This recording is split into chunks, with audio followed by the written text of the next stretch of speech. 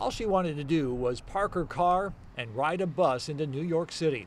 But a self-serve ticket kiosk at the NJ Transit Park and Ride lot at the Vince Lombardi Rest Area ate her credit card. Frustrated and looking for help, she turned to this passenger information poster with the number for the NJ Transit hotline. Turns out, it's a too hot line. Welcome to America's hottest talk line. Ladies, to talk to interesting and exciting guys free, press 1 now. Guys, hot ladies are waiting to talk to you. Press 2 to connect free now. The woman this happened to this morning has asked to remain anonymous, but she tells me she was astounded. She says it's pretty shocking when you call a number expecting to talk to a government agency and you get this kind of recording instead. Shock was exactly the reaction people had when they heard the message. Guys, press 2 now. Wow. That would be an interesting phone call. That sounds like a sex hotline.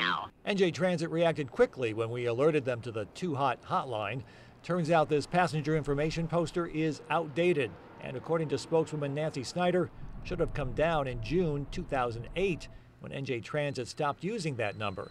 Snyder assured me we're on it, checking other properties to see the old posters are removed. But that number is not just on old posters. It also turns up online on other websites like the South Jersey Transportation Authority or this one for Camden Courts.